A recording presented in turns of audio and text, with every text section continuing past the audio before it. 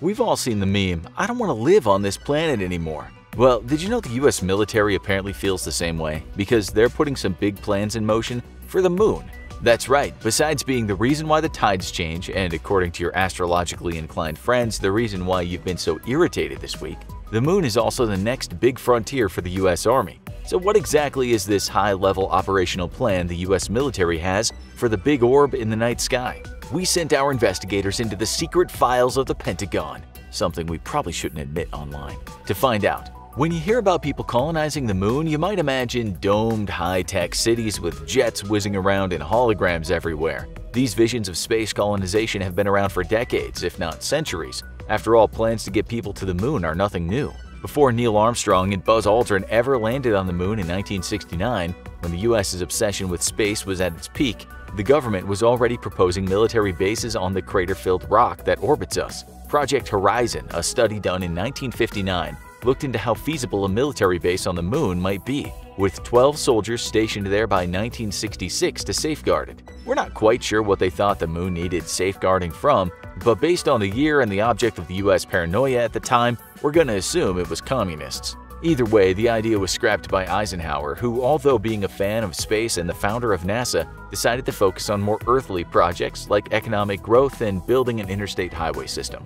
In the present day, now that we have either A, apparently solved all of Earth issues, or B, are starting to suspect Earth doesn't want us around for that much longer, the US military is once again seriously setting its sights on these other corners of the galaxy, starting with what NASA calls the gateway to our solar system, the moon. However, the first thing the US military aims to build is something that might sound a little mundane to those of us envisioning the new Star Wars-like future: factories. It does make sense in some ways. If the US military is going to set up permanent dwellings and habitats on the moon, those structures all need to be manufactured, assembled, and built somewhere. And as we've previously discussed on this channel, carrying large loads into space is prohibitively expensive and time-consuming. So what's the solution? Build it all in space instead, more specifically in orbit or on the lunar surface, for now anyway.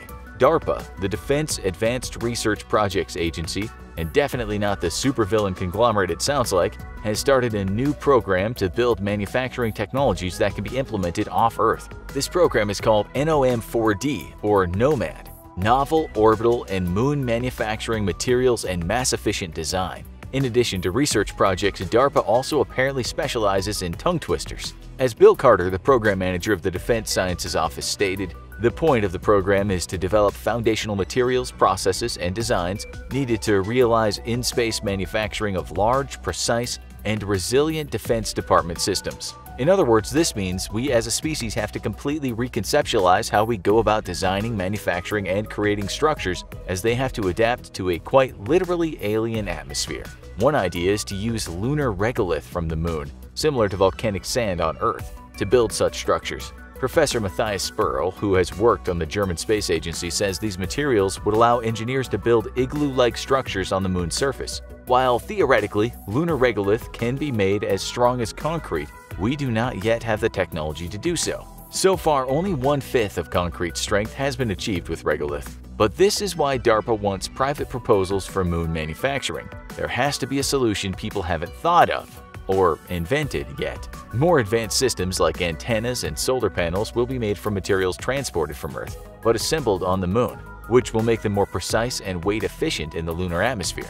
Besides the fact that it makes more logistical sense to build space structures in space using local materials instead of having to transport everything from Earth, the idea behind NOMAD is also that technologies and structures made in space to begin with will be better able to withstand the extreme conditions of life on the moon. The structures can also be more reliably tested in the atmosphere and conditions which they'll end up occupying. If they were being built on Earth, an exact recreation of lunar conditions to test structures in the world would be almost impossible to do.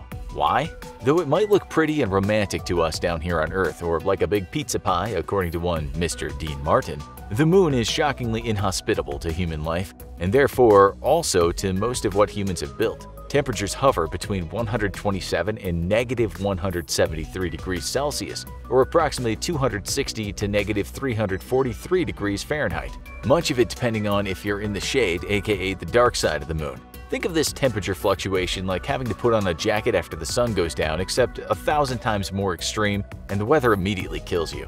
So actually, nothing like that. To give you an idea of how insane these temperature jumps are, the lowest temperature ever recorded on Earth was negative 128.6 degrees Fahrenheit at the Soviet Vostok station in Antarctica, compared to the moon's low of negative 343 degrees. Meanwhile, the moon's high temperature of 260 degrees is about 50 degrees higher than the temperature of boiling water.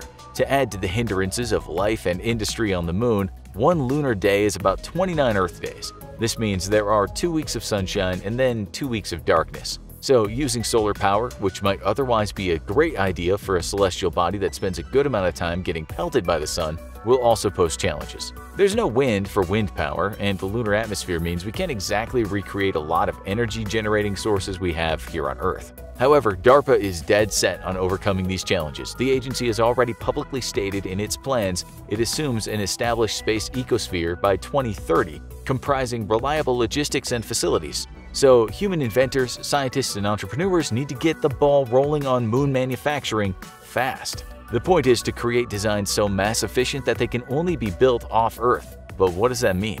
Well, first of all, because the moon's gravity is approximately 6 times weaker than ours, a structure on the moon only needs to have 1/6 of the load-bearing strength it would have here. In this video, we assume everyone watching this is currently on planet Earth. In addition to this efficiency, though, other factors need to be taken into consideration. One of the most important is shielding.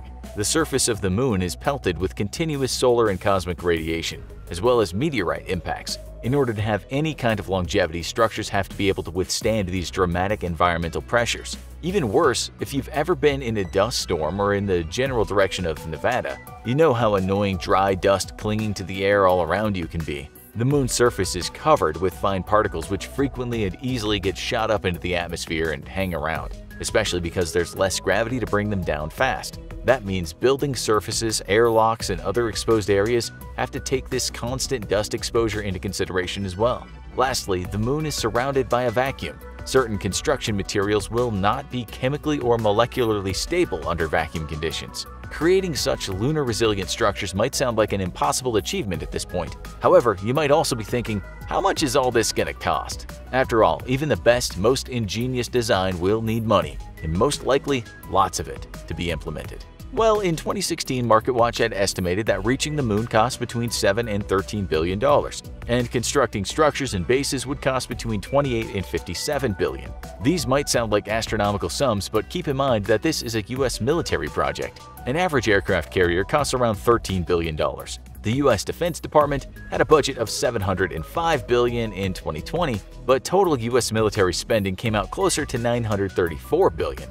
So while getting to the moon and building on it might be costly, it's not an unreasonable amount of money for something the US military deems a priority. As for why the US might be moving a moon base higher up on its priority list, the answer is simple: competition.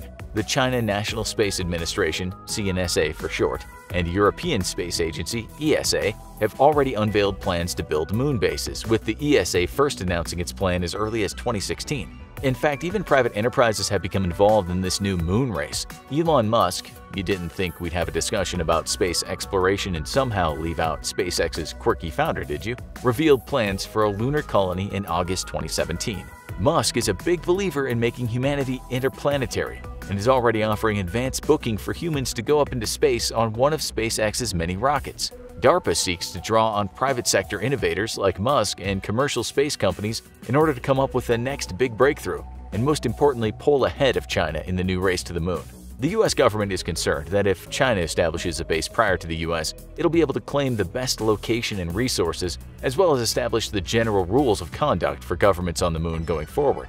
The good news is the US Space Agency's Artemis program, Artemis being the god of the hunt and the moon in Greek mythology, aims to have astronauts on the moon by 2024 to start up setting a permanent human presence. And surprisingly, there are some natural resources on the moon that could be used to aid the construction of a human habitat. Some scientists hope to tap into the water and material deposits beneath the moon's surface to help set up a permanent human colony.